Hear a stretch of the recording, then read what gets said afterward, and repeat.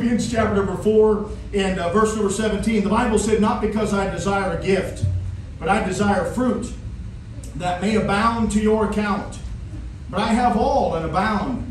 I am full, having received of Epaphroditus the things which were sent from you, an odor of a sweet smell, a sacrifice acceptable, well-pleasing to God. But my God shall supply all your need, according to his riches and glory by Christ Jesus. Now unto God and our Father be glory forever and ever. Amen. Salute every saint in Christ Jesus. The brethren which are with me greet you. All the saints salute you, chiefly they that are of Caesar's household. The grace of our Lord Jesus Christ be with you all. Amen. Let's pray together. Father, we've opened your Bible and we're asking you now to speak to our hearts. We recognize, Lord, we're not worthy to even have a Bible. And Father, we are so glad to be accepted in the beloved because you've provided a way for us.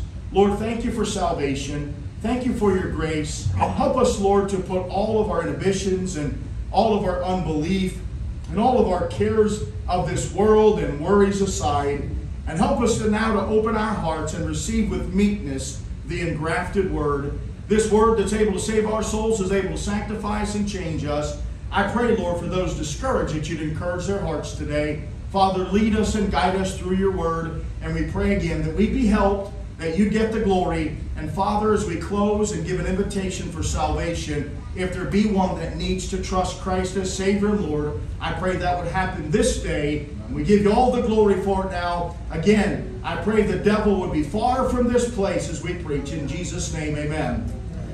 Now, last time we were in Philippians, which was 2 Sundays ago, and let me just throw just a very quick closer on last week.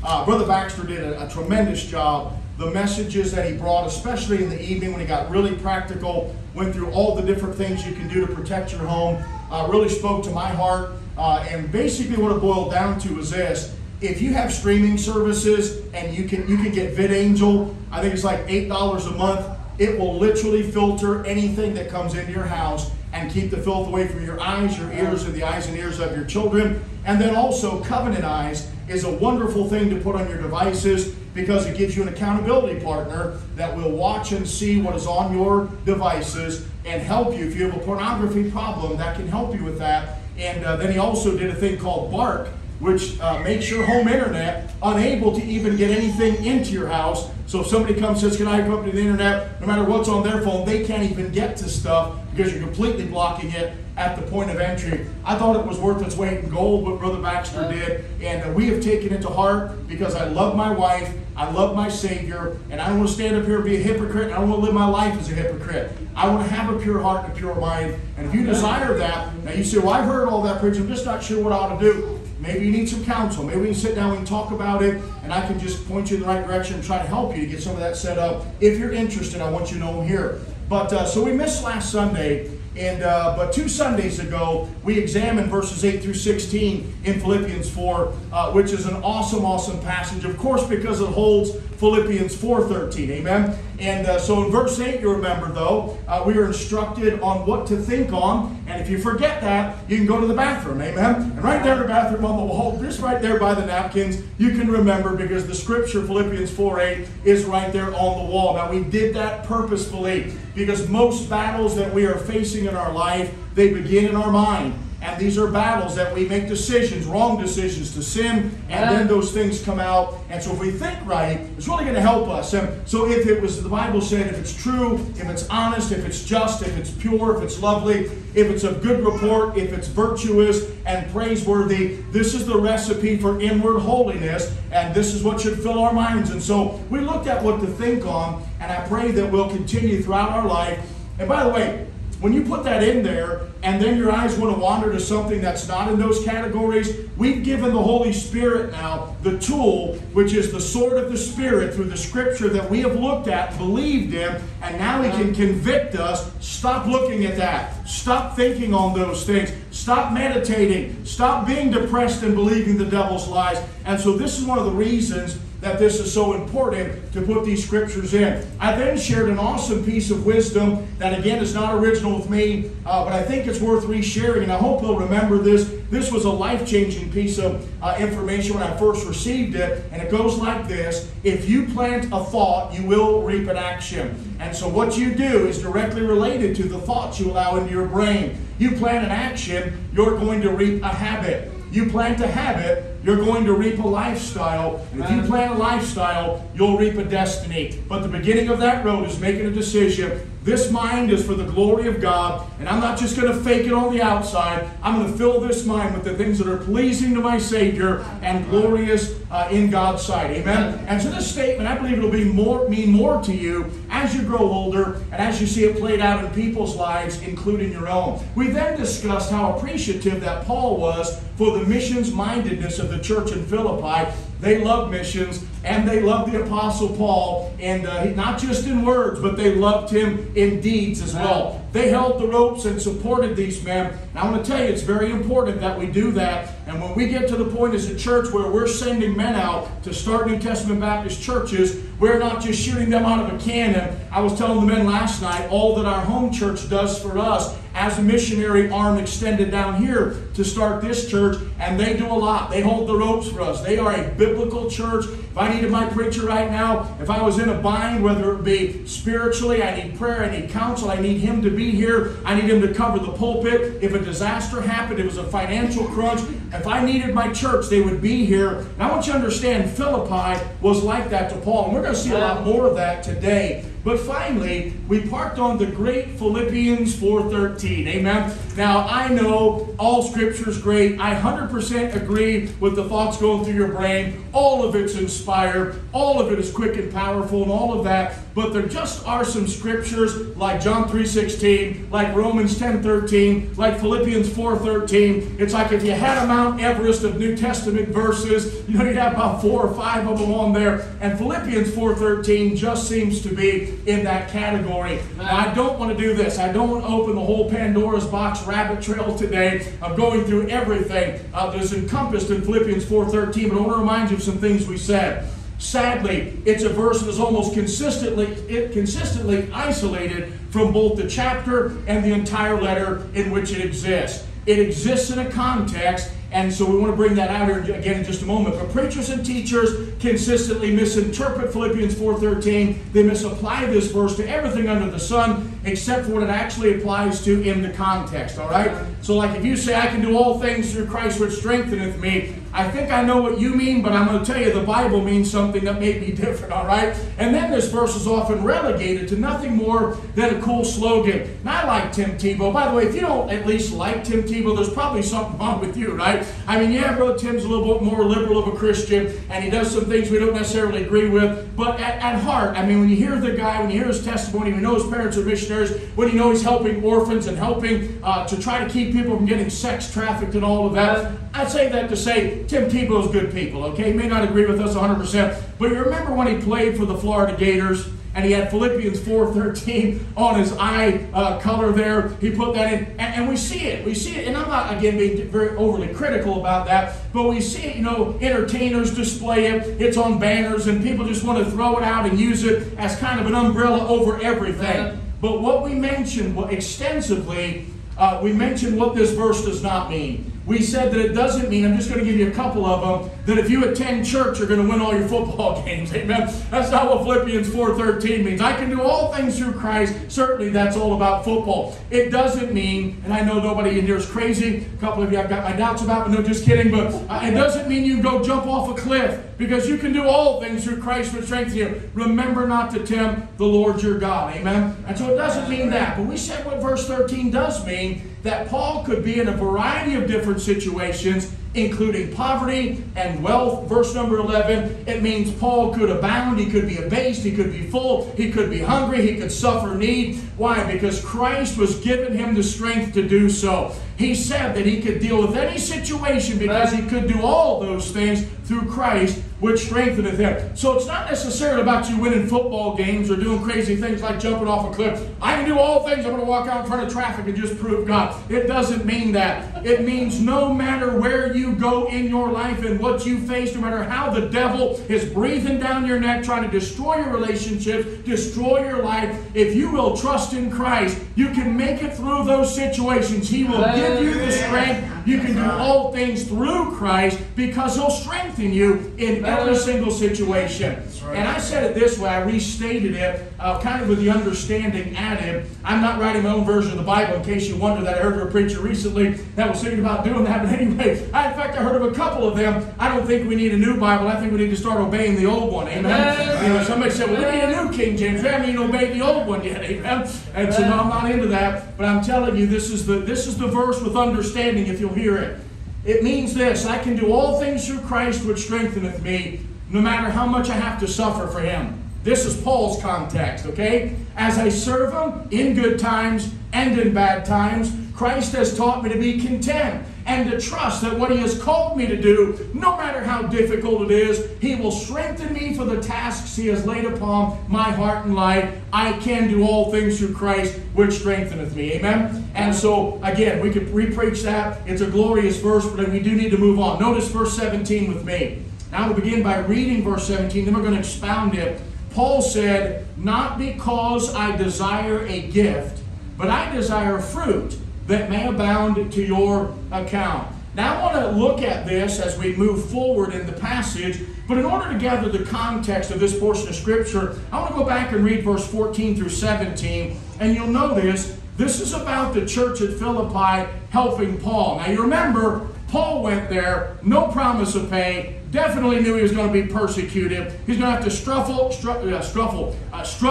and suffer and sacrifice to start a church, but he was a blessing to them. He gave everything so a church would pop up, souls could be saved from hell, their lives could be changed. Now they turn around and do what a New Testament church ought to do, and that is not to forget the people that have helped you, and further to bless and help missionaries. They were certainly a missions-minded and missions-loving church. Notice verse 14. Notwithstanding, you have well done, Paul told the church at Philippi, that you did communicate with my affliction. That doesn't mean they talked to his pains or his sorrows. It means that word communicate means simply there that they were a partaker with him in his sufferings. They heard about them and they did something about it. Verse 15. Now you Philippians know also that in the beginning of the gospel, when I departed from Macedonia, no church communicated with me as concerning giving and receiving, but ye only. He said, when I was there, started the church, when the gospel began there, souls started getting saved. Then when I went ahead and left, you knew it was going to be a struggle. I was in poverty, but nobody helped me but you guys. Amen? And so Paul certainly was encouraged by that. Verse 16, for even in Thessalonica, you sent once and again unto my necessity. Then he says, not because I desire a gift, but I desire fruit that may abound to your account. So, what does this mean? Well, the first thing Paul expresses in verse 17 is a communication to the church concerning his motives. And what I want you to understand is simply this. He is rejoicing in that this church gave to his needs, but he did not want money or any other thing for money's sake. He was careful to communicate to them that he did not ever want them to think he was about money. The money was simply used to sustain him so that his mission could go on and he could preach the glorious gospel. And I'm going to tell you what, I thank God for the purity of the Apostle Paul's heart and how God used him and gave inspired scriptures through his pen. You remember Paul received direct revelation from Jesus Christ as he was writing these epistles. Others had been with Christ. They had recorded what they saw when they were with Christ. Others had heard what those that were with Christ had learned and then penned that down. But Paul took direct revelation from the Lord Jesus Christ. I say he was a spirit-filled man of God. And when you're a spirit-filled person, man or woman, child or older person, and you will come to the place where all money is just an avenue to get your life, to take care of your bills, and to further the kingdom of God. I'm going to tell you what.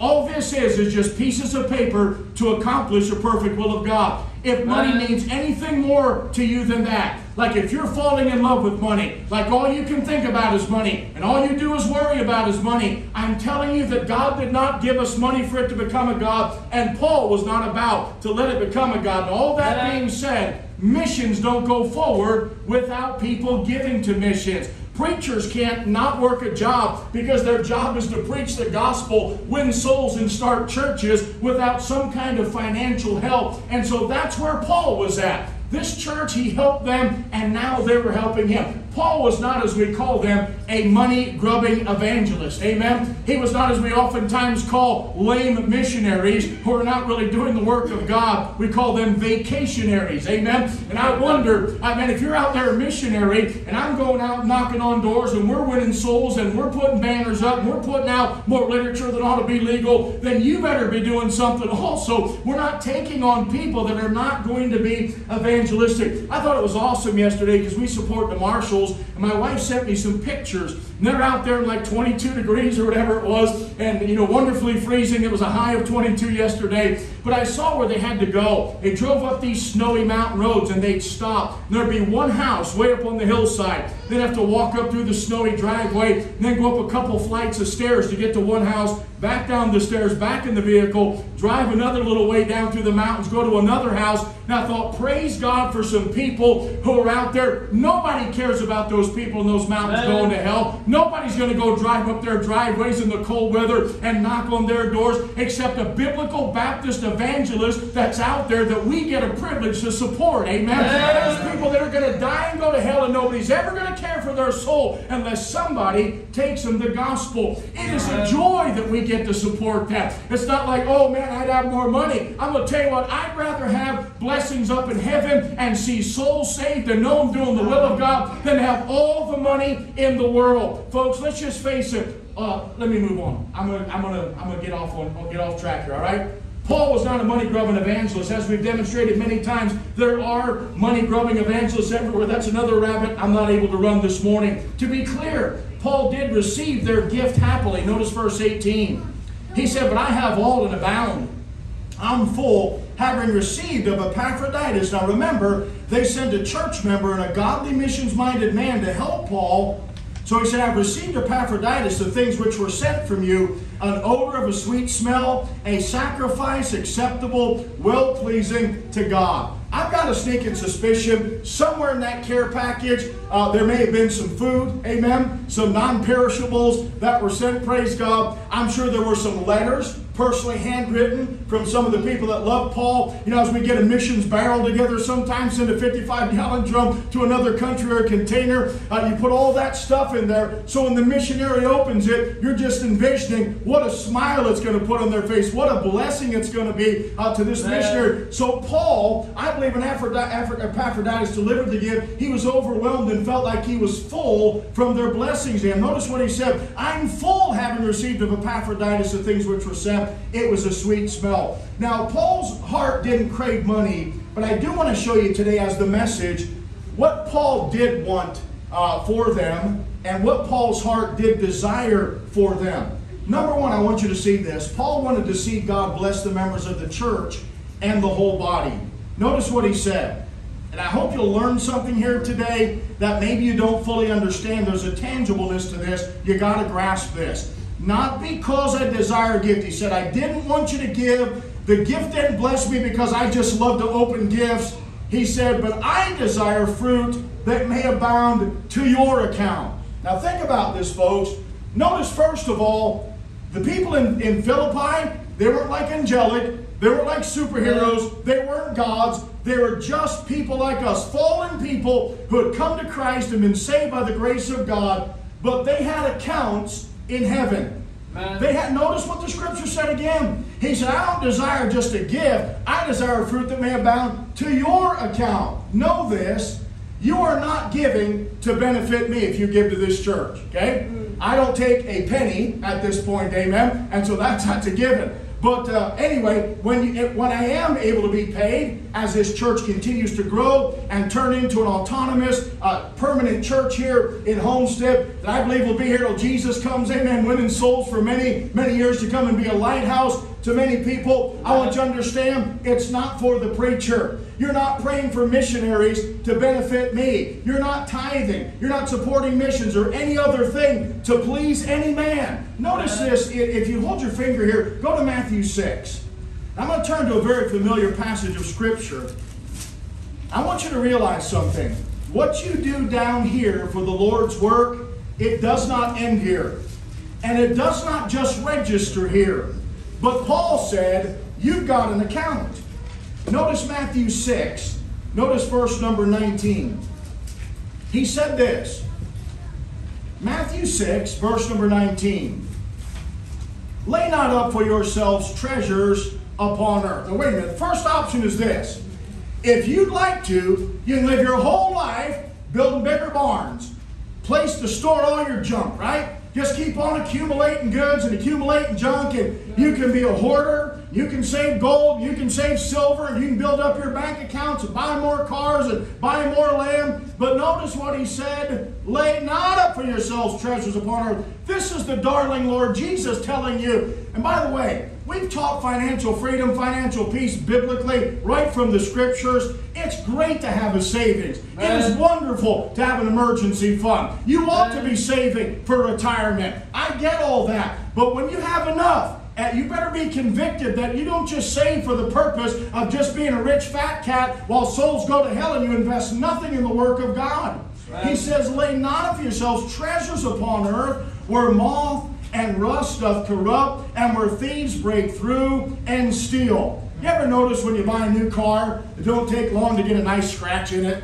The Lord just reminding you, don't put too much stock in goods. Don't put too much stock in your possessions. Amen? I had a friend, he was saving up, compiling cash in a safe, and had $46,000 and all of his precious birthday gifts that his sons and daughters had given him over the years, all of that stolen out of a safe that was full of stuff. Now, I'm just saying, folks, that stuff is not going to last you. And even if you possess it and look upon it to your last dying day, not 1 ounce of it's going to go with you. You better be investing in the things that are eternal. You think I came down here because I want money? I could have went and made money in a lot of different places. My focus is not money, and you ought to be able to say the same thing with me today. And with the Apostle Paul, I don't just desire a gift. My life's not just about getting rich or getting money. You ought to have the same mindset as me. We are here for souls to be saved, and the glory goes to Almighty God. But there's also a bonus.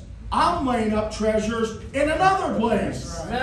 He said, verse 20, but here's what we ought to do. Lay up for yourselves treasures in heaven, where neither moss nor rust doth corrupt. It'll be there, praise God, when we get there. And where thieves do not break through nor steal. Watch verse 21. For where your treasure is, there will your heart be also. And so listen, what Paul was saying is, I desire fruit to abound to your account. When you give to me, it's not for me. It's for the Lord's work. Amen. It's to sustain me as I preach the gospel. And in so doing, you're putting up stuff up in your heavenly bank account. Amen. Digits are changing in the mind of God. The Lord knows everything that you're doing. If you're doing it for the right reason, for the glory of God, with dependence on the Holy Spirit of God, and you're truly supporting biblical missions.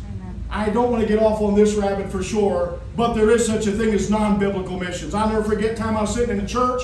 I'll give you this quick. Family came in. The guy got up. He was a missionary to Hawaii. Okay, red flags, but okay. You're a missionary to Hawaii. Are Hawaiians going to hell? Absolutely. Are all people lost without God need churches? Absolutely. I just wanted to listen very carefully when he said he was a missionary to Hawaii. Then he got up, and after a little while, he said, yeah, we have a bookstore. That's our ministry. Wait a minute. I'm still looking for Paul starting bookstores. I'm not trying to be mean, but I'm still looking here where Jesus said, upon this rock I'll build my bookstore.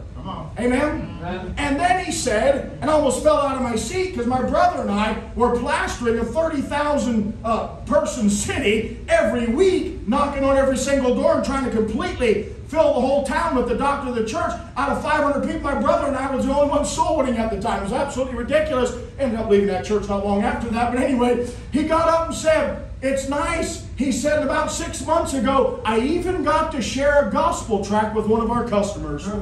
Well, bless your heart. We're sending you $250 a month so you can preach the gospel, and you're over there living high on the hog and enjoying Hawaii, and in 6 months you gave out what? I give out more than that on accident in a day, amen? I probably drop one out of my vehicle, and this guy intentionally gives out in 6 months. I'm saying, folks, there's a lot of deadbeats out there, and they're milking the churches, and they're criminals. We need to make sure, by the way, my wife's checking out what's going on out there. She's not my agent, but I'm just saying, we make sure that who we're supporting is actually there preaching the gospel. And if I get a chance to go and check it out, I'll take you people with me. We'll go see it. Amen? And so anyway, Paul wanted them to get fruit in their account. So as we invest in God's kingdom down here, every penny of that, every bit of effort transfers directly into our account in heaven. We do not labor in vain. Amen? And the eternal investments we make secure rich dividends. By the way, notice verse 19. But my God shall supply all your need according to His riches in glory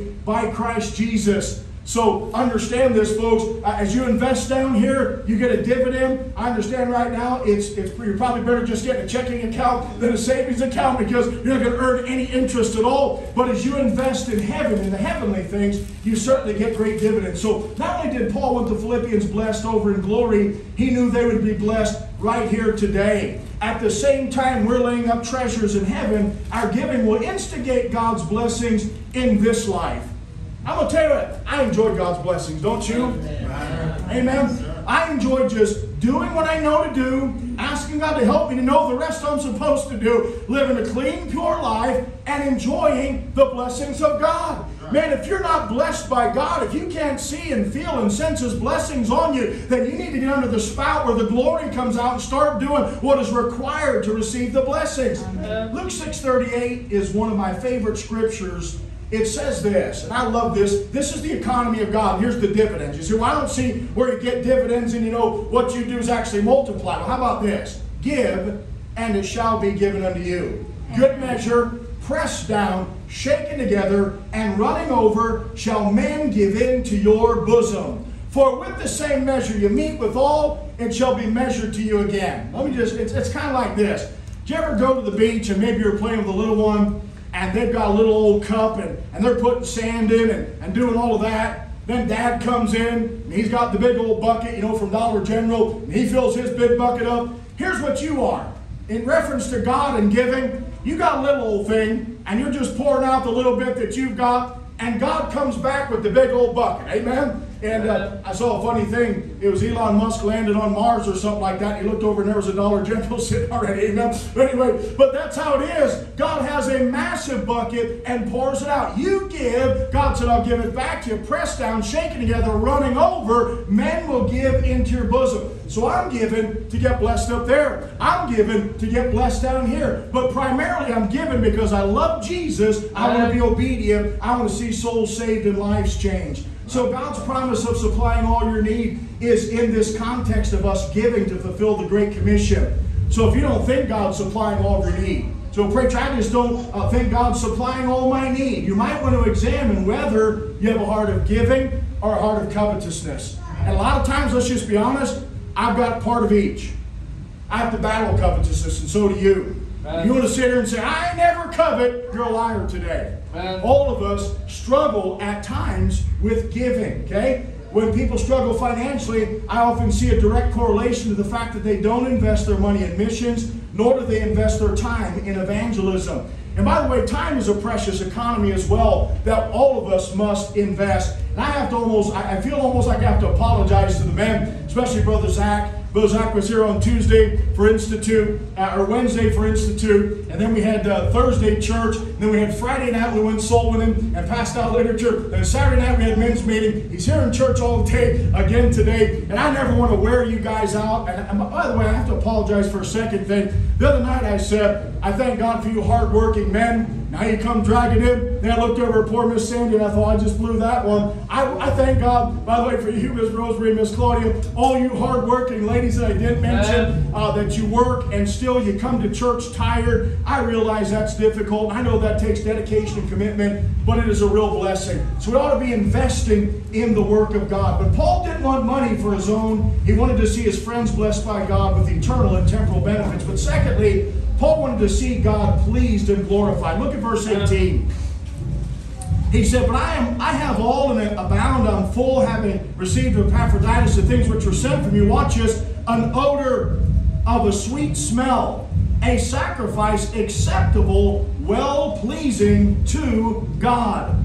So he wanted them blessed. Amen? Hey, keep giving to our mission. You're going to get blessed here. You're going to get blessed over there. But also, he wanted to see God pleased and glorified. It's right here in the text. Notice first that God is glorified by our gifts as they are considered sacrifices to him. Look at verse 18. He said, an odor of a sweet smell, a sacrifice acceptable, well-pleasing to God. Now, we're a New Testament priesthood. We're to offer up spiritual sacrifices unto God. We don't bring animals. I didn't see anybody coming in with blood on their shoes. I'm sure you're not killing goats at the house or any of that. No, we offer spiritual sacrifices. It costs us something, but we give it to the Lord as he has given to us his Son as our sacrifice. And I've often mentioned that the reason I encourage people to come forward and put their money in the box or basket in that type of a setting is because I want to remind them that our giving is considered a part of our worship to God. Amen? Now again,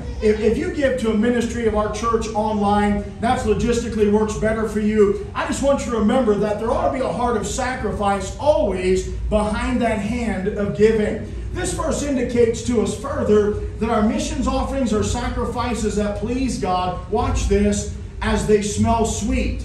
They are a fragrant scent in his nostrils. Now, how many have ever, you men, I guess I could get you men in a lot of trouble. I don't want to be the cause of a divorce, but how many ladies know what it's like to get roses? What's the first thing you do? Amen? When somebody sacrifices and gives you a bouquet of roses. Every Mother's Day, my mother's in a nursing home up in Pennsylvania. We don't spare any expense. We always get her a really nice bouquet because we always wanted to say, man, those are beautiful flowers and they smell so great and they really make the room smell nice and everything. Well, I want you to understand that when we give to missions, when we support missionaries, and our heart is the very heart of God to see people saved from hell, that becomes a sweet sacrifice to God that smells sweet in his nostrils when he sees us doing that. I'm going to tell you what, it's not my flashy preaching or how good you look in church or how big a King James Bible you carry that impresses God. I will tell you what really moves the heart of God, and he says smells good in my nostrils. It's when we say, wait, there's other people going to hell that you died for. We want to be a part in sending men there and women to go with them to preach the gospel of Jesus Christ. That's what we want to invest in. And when we do invest in that, it smells sweet in his nostrils. Look at verse 18. He said it's an odor of a sweet smell, a sacrifice acceptable, well-pleasing to God. So as you smell roses and get pleasure from that, God sees us supporting missions, having a church planting mindset, which, by the way, those that claim to be Baptists and are not interested in planting churches, they're no more Baptists than there's a man in the moon. Baptists, by our very nature, plant churches. That's what we do. We fulfilled the Great Commission. That was the last words of our Lord. Go into all the world and preach the gospel to every creature. Tarry until you're endued with power from on high. Then go forth and tell the whole world, this is the heartbeat of God. Amen. Now, I love lavender. How many like lavender? How many have essential oils? You've got a diffuser? Or growing up as a kid, you know, they used to have this stuff. It really, I don't know, you can't find it no more. Either that or my nasals just don't work anymore. But my mom used to use that lavender, what do you call that? Not detergent, but the softener. See, I know really a whole lot about, you can tell my clothes are still dirty sitting in a basket waiting on my wife, amen? But I do plan on doing a load or two before she comes. She's going to have to walk me through it on Facebook, but anywhere, FaceTime. But I love that smell of lavender, amen? Doesn't that smell great? And I love sandalwood. Essential oil, sandalwood, I'm probably the only crazy one that loves the smell of sandalwood. But I really flip over patchouli. Is there anyone here that knows what patchouli smells like? Oh, all right, one guy. We're going to really have to get educated on this, all right? How many of you have some favorite scents? I mean, maybe I used to literally work with this lady. She was a former nun, which is something good not to be anymore, amen, a Catholic nun. And she worked with me in a mental home back when I was way back in Bible college days. And she used to bring in a little thing of Play-Doh. About halfway through her shift, she'd pull this little jar. She's about 65 years old. And she'd smell it a few times. And she'd put the cap on and just say, I've always loved the smell of Play-Doh. She'd put it back in her little satchel. And she always had a fresh. I thought it was kind of crazy, but I get it, amen. I get it. I understand what she was doing, amen. And I'm sure that some of you have some smells that you think sweeten up your life. You know what sweetens up the Lord's life?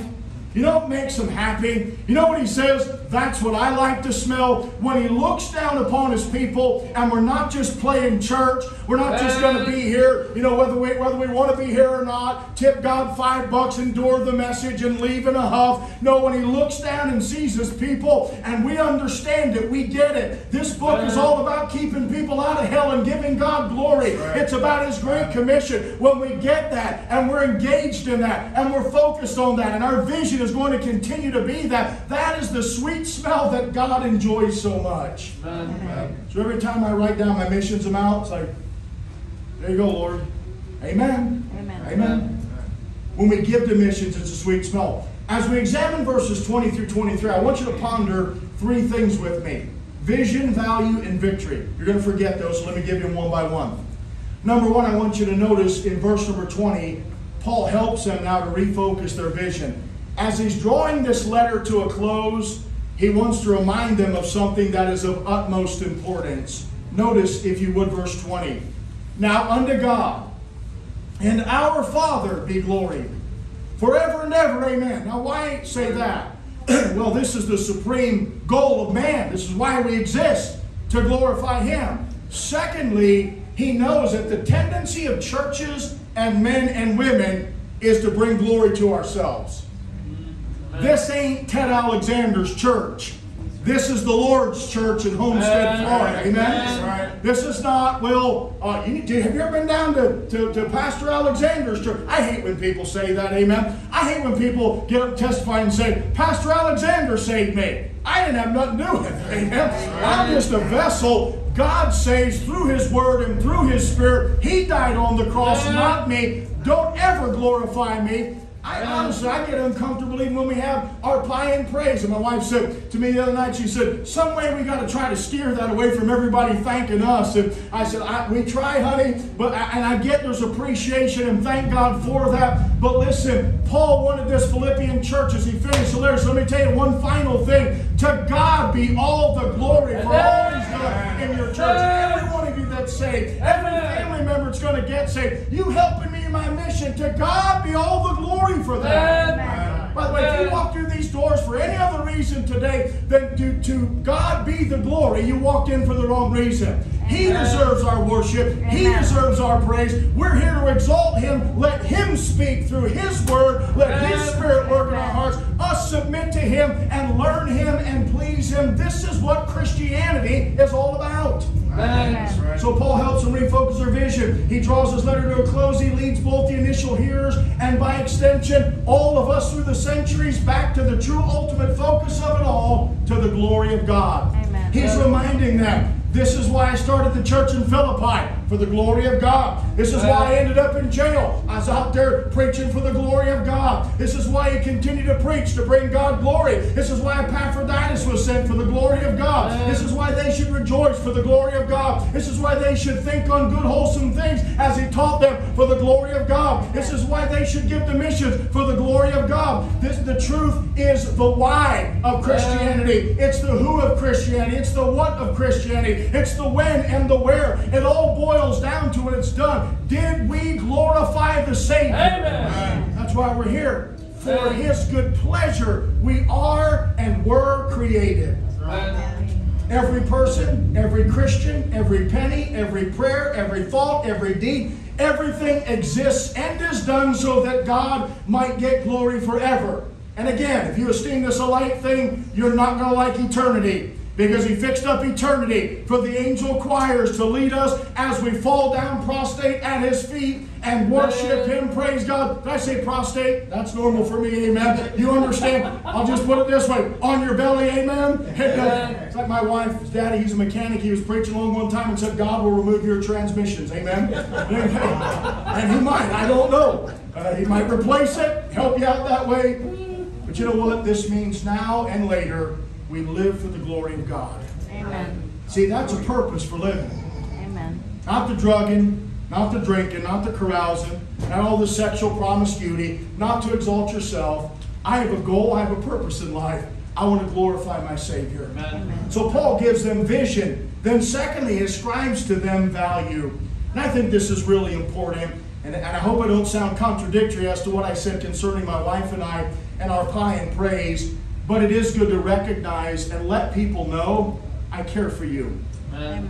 Not in a weird way, not in an inappropriate way, but we ought to be able to express our love and our kindness one to another. It's very important. And we're not trying to create a setting or an aura in our church, but I will tell you this, if all of us submit our hearts to God, it'll just happen that you can sense the Spirit of God when you walk in the door. And I'm praying for that day, that when people come in, they'll be able to say, those people love God. That preacher preaches the book. Those people care for me. They welcomed me. They loved on me. That's what we're trying to have. And that only comes as we submit ourselves to the Holy Spirit of God. Amen. But we also have to learn to value people, Amen. to love people.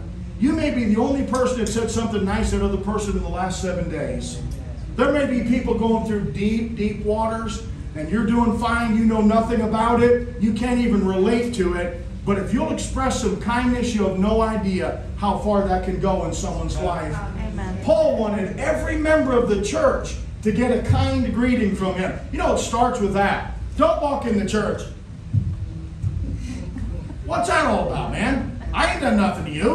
What are you mad at me for? Amen? Walk in, put your hand up. Somebody shook my hand the other day, and I don't even remember who it was, so I can't pick on one of these guys, but it was a little soft. Amen? Put a firm handshake out. You know, like Brother Baxter said, not the death grip. I'm trying out for MMA. Not that one. But look a man in the eye, shake his hand, and say, it's good to see you, brother. By the way, you know, it's okay to give a hug. Amen? Now, don't pull my whole body in. Amen? Couple pats on the back. That's fine, praise God. Don't do like Brother Folds does it. I'm just kidding. You know, Brother Folds, if you're not careful, you get a kiss on the forehead with him. Amen? And if he does that, you slap him. That's on you. Amen? But in all seriousness, it starts with us greeting one another, coming up and letting each other know, hey, everything's okay between us. I'm not mad at you, because the devil loves to say they didn't shake your hand because they don't think you're good, or whatever the case is. So this was basically Paul saying hello. Look at verse 21, 22. He says, closing the letter now, salute every saint in Christ Jesus. The brethren which are with me greet you. All the saints salute you, chiefly they that are of Caesar's household. So he wanted everybody to get a hello, and this let them individually know Paul was thinking about them. Amen. Paul lets them know that everyone in his company was also sending a smile and a hello their way. This was letting the church in Philippi know, hey, you're not alone. We stand with you. Where we're at, we're standing with you. Amen? We may not see you, and I may never see you again, but where you're standing with Jesus and loving Him, we're standing here loving Him, and we're with you. Amen? We're all on the same team. Paul was expressing to them that he valued them enough to think about them and to acknowledge them. There's an interesting phrase in verse 23 or 22 that I want to point out. He said, chiefly they that are of Caesar's household. Now think for just a moment with me. We see that a number, obviously, of the emperor's servants had gotten saved. This is interesting to me. Paul gets thrown in jail, and he goes about now to start a church in prison. Amen? And he's got one pretty well going here. Now, how organized it was, I can't tell, but there are some souls saved here as Paul's in jail. It's pitiful Paul can see more saved in jail than see outside of jail. Amen? I'm just saying, we're not doing something right here. Amen? But notice they're both called saints and those that are of Caesar's household. So look, these are people who were working there in the palace. They were under the thumb of Caesar. They had gotten around Paul, and it was infectious, man. It was contagious. They saw his spirit, and God worked, and they got saved by the grace of God. So the only viable conclusion to these things is, well, Paul must have won many to Christ while he was there in the prison. These Italian people who were not only saved, which I've got Italian roots. My mother's a Polak, my dad was an Italian, so I always like looking back and seeing Italians getting saved pretty early, amen? But these people were not only saved, they also knew Paul was writing to the church at Philippi. Now get this, Paul's in jail. All the workers that are supposed to be keeping an eye on him, running things in the palace, they bring him pens, they're facilitating him, they're helping him to get the things that he needs to write a letter to Philippi. And now they know that he's finishing his letter. They must have some good fellowship, amen? I'm wondering how difficult it actually was on Paul here at times when I read about some of this. But listen, they must have been in close fellowship with Paul. It's interesting how that in the midst of trials, God will send you some angels sometimes, and then He'll also send you some people sometimes. Amen. If you're discouraged, maybe God's wanting to send you a person. Open up to that. If you're depressed, somebody wants to lend you a helping hand or be a friend to you or say an encouraging word, open up to that. You know, you got to be open for people to be able to help you too. You can't cut everybody off and say, well, nobody's here to help me. Well, why don't you open your heart to it? Why don't you let somebody love you? Why don't you let somebody be kind to you? These converts of Paul, they wanted to express their love to the Philippian church as well. This is interesting to me. Notice what he says here in verse 22. All the saints salute you, they chiefly that are of Caesar's household. So here's what they said. Paul, before you finish that letter, could you tell them how that we got saved? And could you let them know that we're praying for them also? Can you tell them we said hi too? Because we now heard the gospel. We know they're struggling. Let them know, Paul, that's just an amazing thing as you think about what was going on during this imprisonment. Amazing stuff, amen. And in reference to Paul describing value to the Philippians, just imagine this. The letter now finally arrives there at the church at Philippi, and all of a sudden it's being read. And Paul says, salute every saint in Christ Jesus. The brethren that are with me greet you. I'm sure there were some people there that said, wow, he's thinking about us. Paul remembers us. Man, we miss him and we'd love to see his face. And boy, we hope he comes and sees us. But thank God he said hello to us. Amen. That must have been a real blessing to the people that were there at Philippi.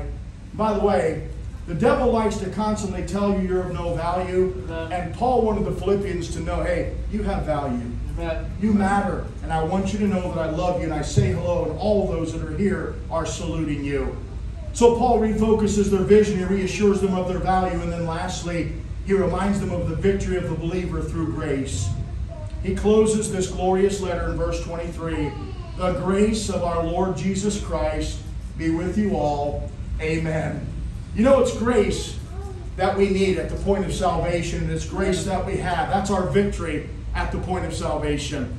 God's riches through Christ's expense. If you want the biblical definition of grace, it is His kindness towards us through Christ Jesus. That is Ephesians chapter 2, verses 6 through 8 there. But listen, Ephesians 1:6 says, to the praise of the glory of His grace.